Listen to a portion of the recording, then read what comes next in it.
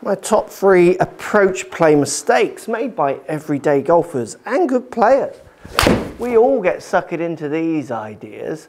So let's take this approach play shot for instance here. I've landed that between the 2 bunkers. I slightly mishit it, it came up short. I need to make sure I don't go in those bunkers. You definitely need to make sure you don't go in the bunkers because it really costs you shots.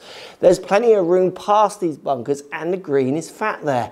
I should be always taking into account trouble left and right, but I need to be taking into account short and long trouble as well on my approach shots.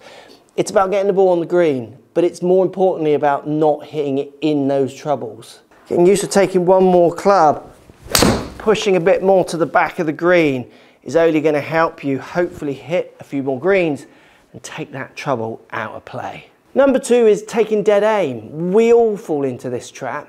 When I look from here, that flag looks like it's accessible. I could hit that. It's kind of in the middle of the green, it feels like, but I don't have to hit this shot that far offline. And I'm missing that left side and I'm now short-sided because that pin is actually on the left side.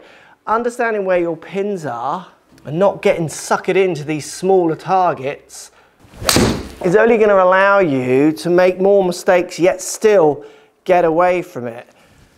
I mean, I've got away with that. I've pushed it into the middle of the green and I've just ignored that pin on the left. I want to hit the green. I want to make par. I want to move on. Don't get suckered into pins. And the last point is understanding your carry distances. I want to know how far my approach play shots are going to go through the air. And then I'm going to put in the variable of land, upslopes, downslopes. If it's into the wind, it might stop quick. If it's downwind, it's going to kick on.